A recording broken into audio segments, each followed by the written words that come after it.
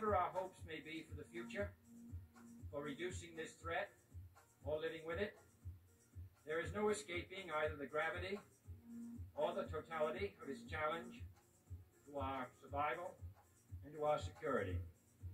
A challenge that confronts us in unaccustomed ways in every sphere of human activity.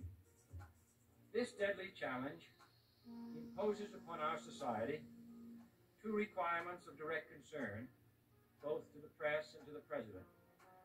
Two requirements that may seem almost contradictory in tone, but which must be reconciled and fulfilled if we are to meet this national peril. I refer first to the need for far greater public information, and second, to the need for far greater official secrecy.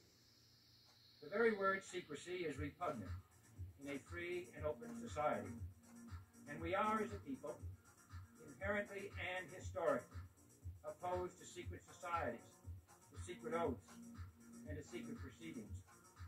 We decided long ago that the dangers of excessive and unwarranted concealment of pertinent facts far outweighed the dangers which are cited to justify it.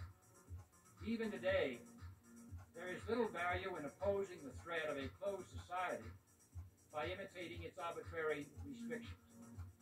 Even today, there is little value in ensuring the survival of our nation if our traditions do not survive with it. And there is very grave danger that an announced need for increased security will be seized upon by those anxious to expand its meaning to the very limits of official censorship and concealment. That I do not intend to permit to the extent that it's in my control. And no official of my administration, whether his rank is high or low, civilian or military, should interpret my words here tonight as an excuse to censor the news, to stifle dissent, to cover up our mistakes, or to withhold from the press and the public the facts they deserve to know.